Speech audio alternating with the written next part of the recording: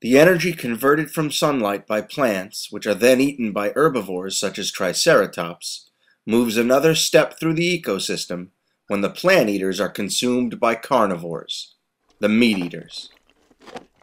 Use your senses. Press the sniff button to see odors. Red indicates prey animals to hunt. Gray scent trails indicate a carcass that can be scavenged.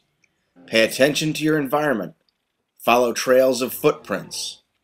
Circling birds and pterosaurs could also indicate a possible meal. Hunting is a risky and dangerous business, and predators can easily be injured.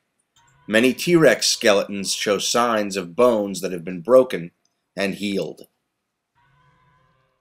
A carnivore can avoid the danger of hunting animals like triceratops by scavenging.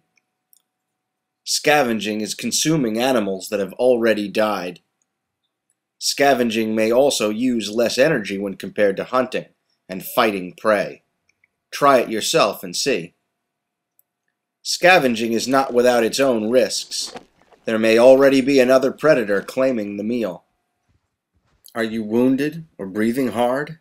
How about your opponent? Remember that backing down is sometimes the correct move. In the wild, animals avoid combat when possible. Use your roar button to try and scare the other carnivore off. Almost every part of the carcass will be eaten by something. Nothing goes to waste. Some scientists believe that the massive jaws of Tyrannosaurus rex were used to crush up bone and get at the rich marrow within. In fact, coprolites, fossil dinosaur poop, thought to be from T.rex, does contain crushed bits of Triceratops bone. Some scientists believe that T.rex was a scavenger. Some believe it was a predator.